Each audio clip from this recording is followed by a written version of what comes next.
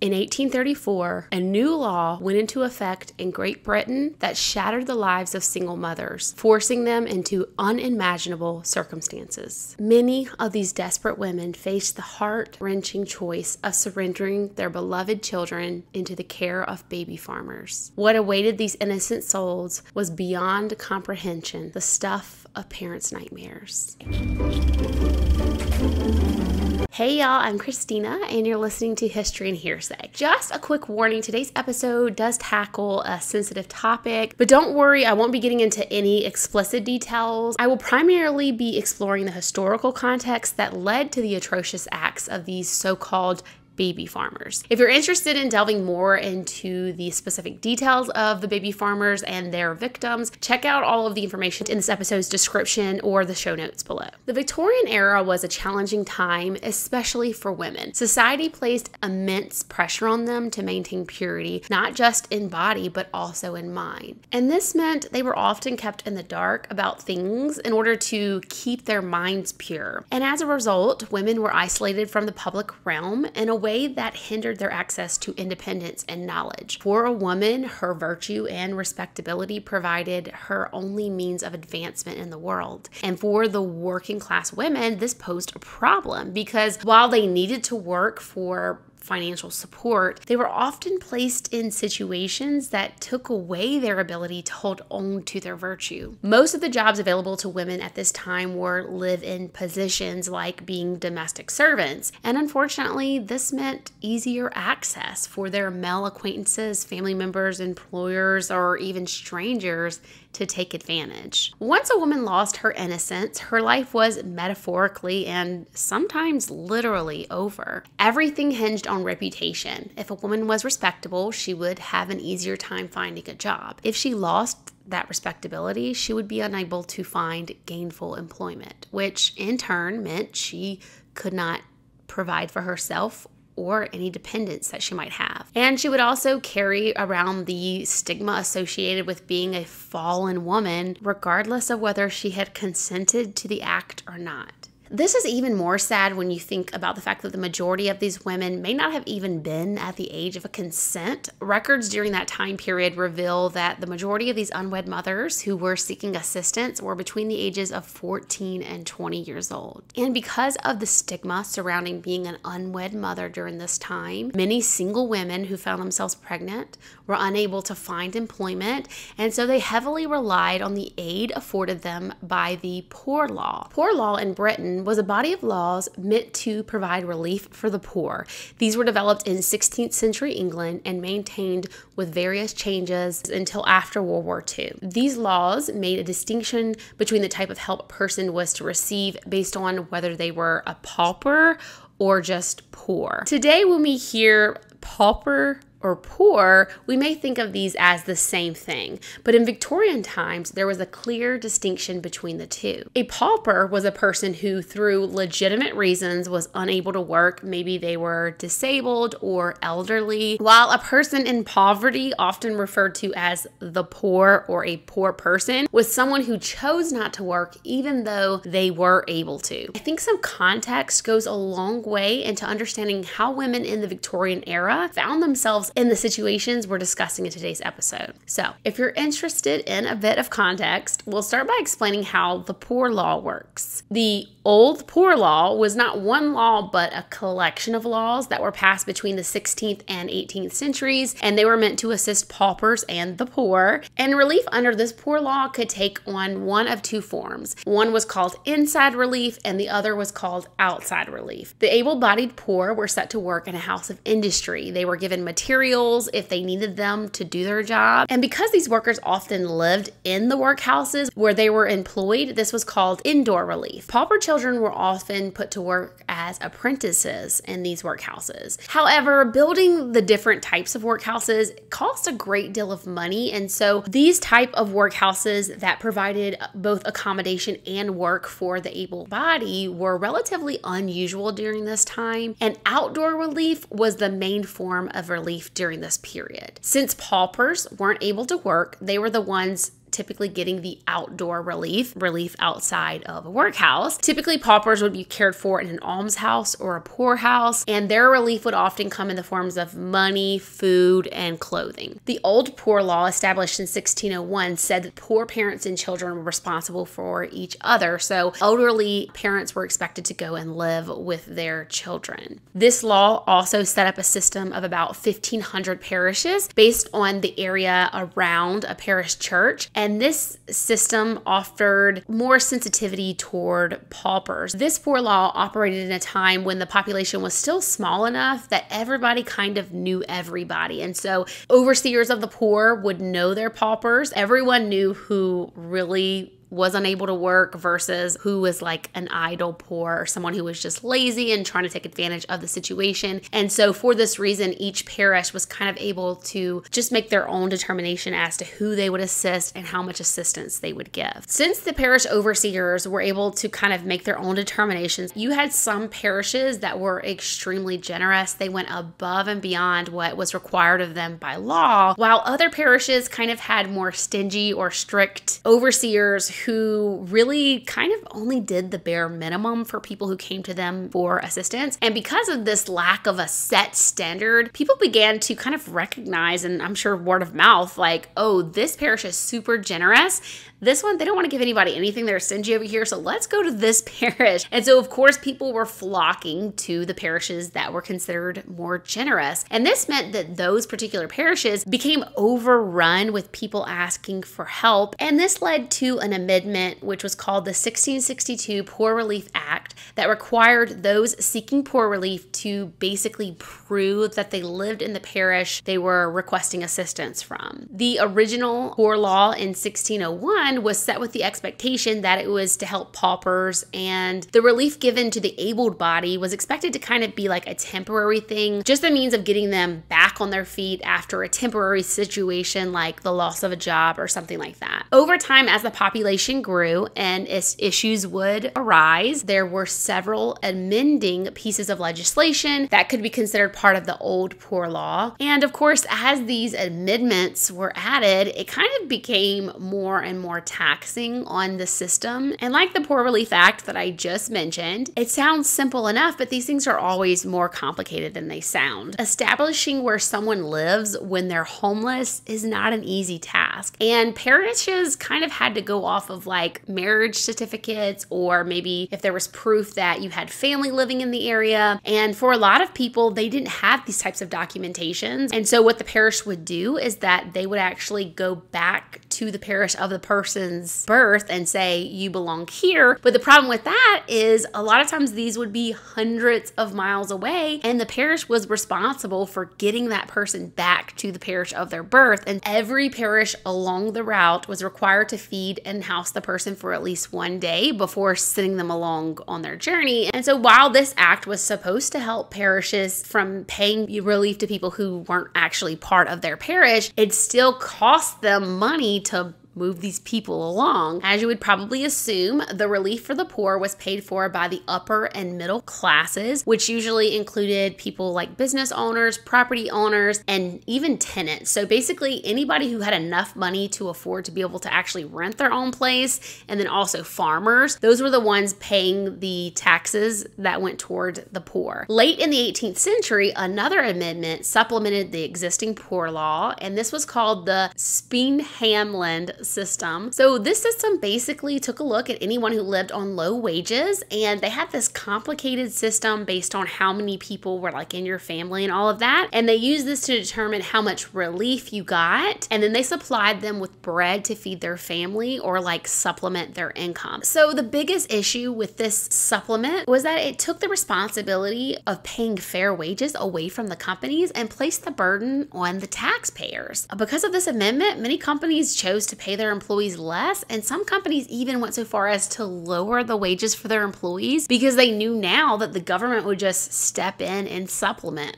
And so this system actually ended up causing things to go into a vicious cycle of these business owners, which a lot of times were farmers, having their taxes raised to be able to cover the expanded poor relief. But then these farmers would then struggle to be able to actually pay their employees wages. These employees would then turned to the poor relief through the government to supplement their salaries, which would cause taxes to be increased again to try to cover the extra benefits. The resulting increase in expenditures on public relief from the Spin-Hamland system was so great that it's considered one of the largest factors that ushered in the new poor law. By the 1830s, there seemed to be an increasing amount of paupers and poor each year. Even though the Napoleonic Wars of the 18th and 19th centuries were coming to an end and Britain was entered a time of peace, costs were continuing to rise, and in just a few short years, poor rates increased by 62%. Lawmakers in Great Britain began to speculate that the current poor laws were hurting the populace as a whole more than they were helping the poor. It was clear that something was going to have to change. The proponents for creating a new law felt that the poor relief that was being offered under the old laws had caused the poor to kind of start to see the parish relief as their birthright. And they suspected that more and more people were simply choosing to live off these benefits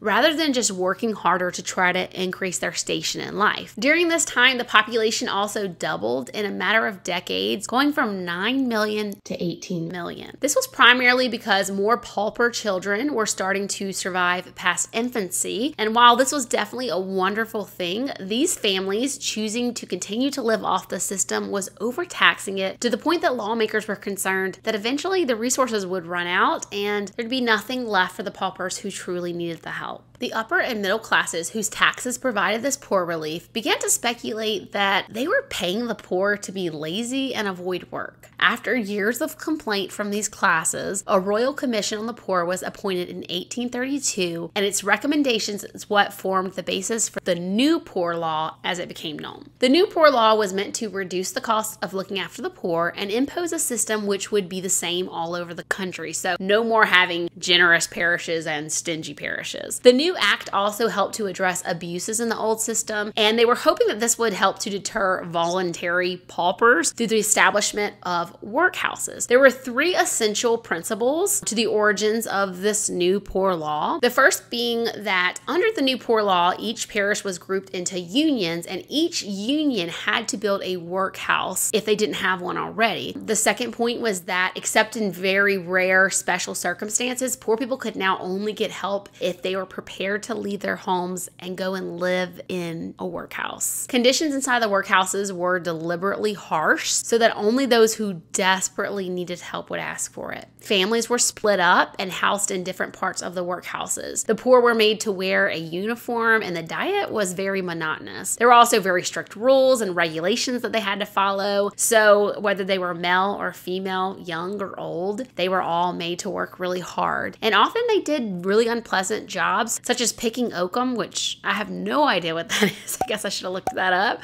Or even breaking stones, which I don't know why you need to break stones. I guess I should have looked that stuff up, huh?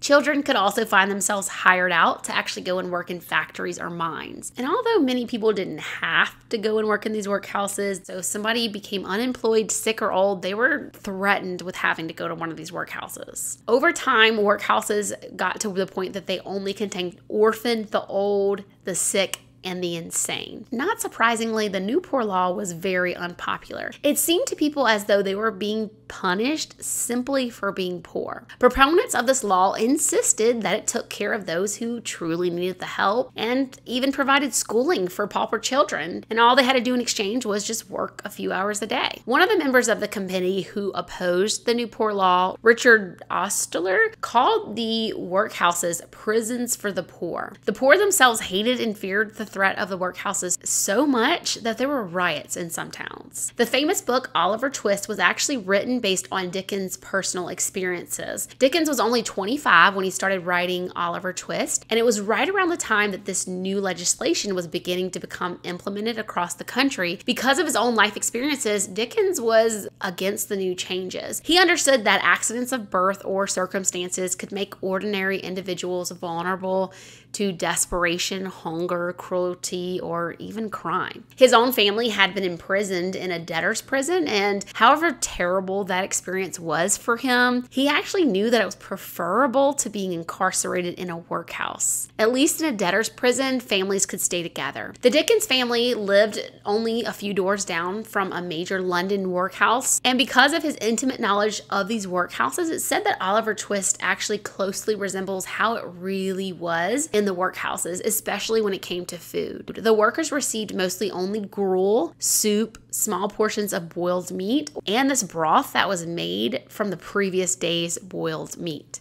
And there was also a parish rule that specifically forbade second helpings of food, which you guys know, the very famous, "Please, sir, I want some more," from Oliver Twist. The new poor law was based on a harsher philosophy that regarded pauperism among able-bodied workers as a moral failing. And as such, this law provided no relief for the able-bodied poor except employment in the workhouse, with the objective of encouraging people to seek regular employment elsewhere rather than seeking charity. Okay, so now that we have a bit of understanding of how bleak life looked for the underclass in the Victorian era, let's talk about a few other points of the poor law that specifically affected single mothers. In 1810, there was a bill called the Bastard Children Bill. This bill stated that any woman who gave birth to a bastard child, meaning the parents weren't married at the time of the birth. I kind of more prefer the other term they used, which was an illegitimate child,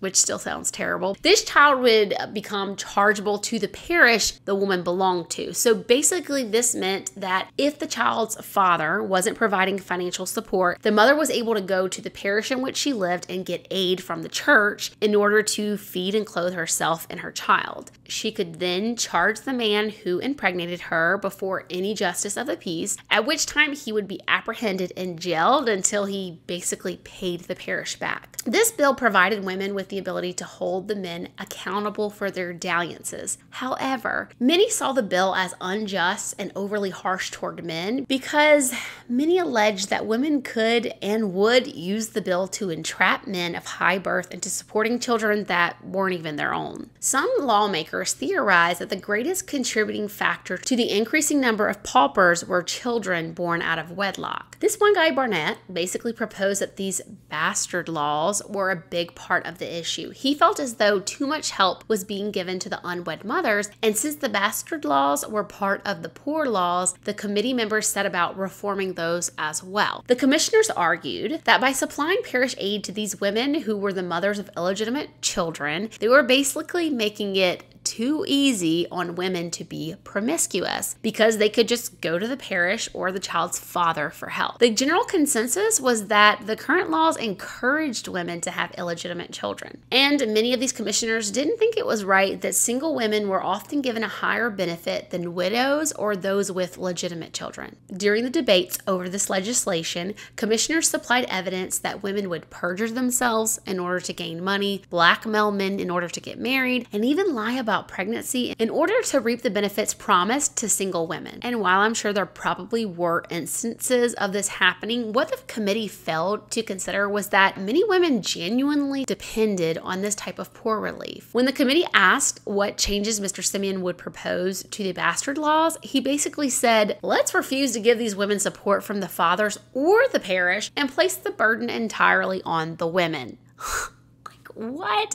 I mean, I understand there were some serious issues here that definitely needed to be addressed, but how is that the solution that you come up with? Another major issue was that the committee didn't seem to consider whether or not the woman would actually be able to financially support herself. Like, how was she going to support herself and a kid? Like, they didn't really seem to consider that at all. They just made a blanket statement that a woman should be responsible for caring for her own child. During the debates, those who spoke in support of these new laws basically argued that taking away support from these women would stop them from this immoral behavior. Some members of the opposition defended paternalism and the old bastardy provisions because they understood and saw women as disadvantaged. Not only were women's wages during that time significantly lower than men's, but as they called them, the bastard bearers had the added burden of caring for their child while also trying to earn a living. There were two men, Mr. Bennett and and Mr. Cobbett. They seem to be the only two on the committee who really brought these valid concerns to light, and they questioned how was it going to be possible for these women to actually support themselves and children all on their own. More supported the law than opposed it, so the law eventually pronounced that the mothers of illegitimate children were solely financially responsible for them. Though fornication was a crime, it was a higher crime for the mother than it was for the father. Not only did the implementation of the new poor law place the full financial burden on the mother, getting pregnant out of wedlock, as we mentioned earlier, ruined a woman's reputation. And once a woman's reputation was ruined, they were often denied even the lowest form of employment. No one wanted to be associated with the stain that they were considered on society, and this reputation followed them even after they gave birth. Once they had ruined their reputation, it was ruined for the rest of their lives. During the Victorian era, there was a common practice among wealthy women where they would send their infants out to nurse, which meant paying a wet nurse a monthly fee to breastfeed, nurse, and care for their infant. The child would live with the wet nurse until they were weaned, and then they would be returned to their mother. This practice is said to have been started by the royals and aristocrats as a way to have larger families by allowing the women to regain their fertility more quickly. Now, of course, nowadays we know that breastfeeding doesn't stop you from getting pregnant, but many women won't get pregnant while they're breastfeeding, and so there's obviously something to that. After the passing of the new poor law in 1834, unwed mothers were more desperate than ever before. If an unwed mother was desperate enough to have to work in one of the workhouses, she had to live inside of the workhouse, which what was she going to do with her baby then? And if she was lucky enough to be able to find a job on her own, either by hiding the fact that she was an unwed mother or maybe finding someone who didn't hold that against her, those positions were usually live-in positions. So no matter which option she chose to try and support herself and her child, the unwed mother still had the issue of needing childcare. A lot of times these women had been employed as domestic servants, and they had been either seduced, fell in love with, or maybe they were even assaulted by their employers or another member of the household. But then once the pregnancy was discovered, they were tossed out of the house and left to fend for themselves. Unfortunately, a lot of these single women who found themselves pregnant felt that their only recourse was to get rid of the child. Many women would either try to induce a miscarriage, go somewhere illegal to have someone else do that for them, or they would just try to hide their pregnancies to protect their reputation. Sometimes these women would give birth in secret and then leave their babies out in the elements to die, or some of them would kill the baby outright and toss it into the river or a trash bin. These women were obviously desperate, not only because of missed employment opportunities, but also it could take away their chances of finding a husband who would help make their life easier because now they were labeled a whore by society. Obviously, these options are all terrible, not only for these poor little babies, but also for the women who were putting their own lives at risk and also risking getting caught and going to prison. Despite how difficult their plight was, many of these mothers still really loved their babies and wanted what was best for them. And then, of course, you also had women who simply were fearful of the consequences of taking one of the mentioned options. And for these two groups of women, they were determined that there had to be another option. Copying from the business model of putting a child out to nurse, baby farming came into the picture. Baby farming was the practice of accepting custody of an infant or a child in exchange for payment. Baby farming was primarily done in Great Britain, but it was also done in Australia and the United States, though it wasn't very common there. Instead of it being an extended daycare center like the wet nurses the wealthy used, baby farms acted more like an adoption agency, and they promised to find loving homes for these children. This was before fostering and adoption was regulated by British law. The practice was typically done by middle-aged women who called themselves foster mothers or nurses, and they didn't regard themselves as baby farmers. Though baby farmers were paid with the understanding that care would be provided, the term baby farmer was used as an insult, and improper treatment was usually implied. In theory, the system worked well. It was sort of around-the-clock daycare for working mothers, and ideally the baby farm would be close to where the mother worked so she could visit her baby often. In reality, though, very few children who were surrendered to these baby farms would actually survive past infancy. Sadly, many unwed mothers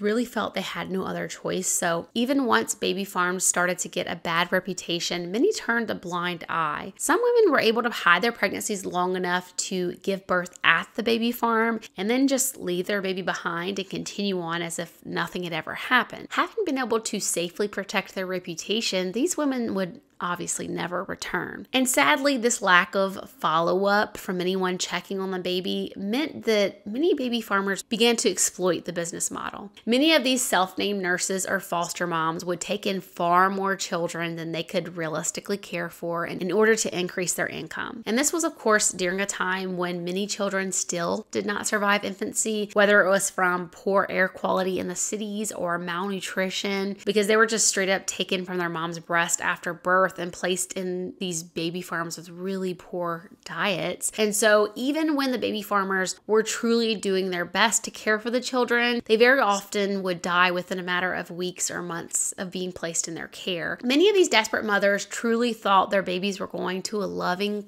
childless couple who just wanted to start a family, because that's what the adverts placed in the newspaper said. Like this one, married couple with no family would adopt healthy child, nice country home. Terms, 10 pounds. This certainly would seem like a fairy tale situation to any Victorian young woman with illegitimate babies, who of course were the main respondents to the advertisements. Once they began advertising in the newspapers and accepting a one-time upfront payment, many of these baby farmers quickly realized that the arrangement would be more profitable for them if the infant or child they adopted died early, thus providing room to house more vulnerable children and bringing in a constant supply of cash. If a mother returned to actually visit her child and her baby had disappeared, she was often too frightened or ashamed to tell the police, so it was really easy for the unscrupulous baby farmers to kill off unwanted or hard to foster babies. This practice eventually led to one of the darkest pages in history. Using the illegitimate situation to their benefit, the baby farmers arranged secret meetings with the young mothers. Most of the time, they would send these procurers who looked trustworthy enough to take the baby along with the negotiated money. These procurers were often very convincing of their status. They looked like loving mothers, making the illegitimate mothers believe that they were not just mere messengers, but actually an adoptive mother. The encounters were never in the alleged house of the baby farmers. They were organized much of the time in places such as railway stations or basically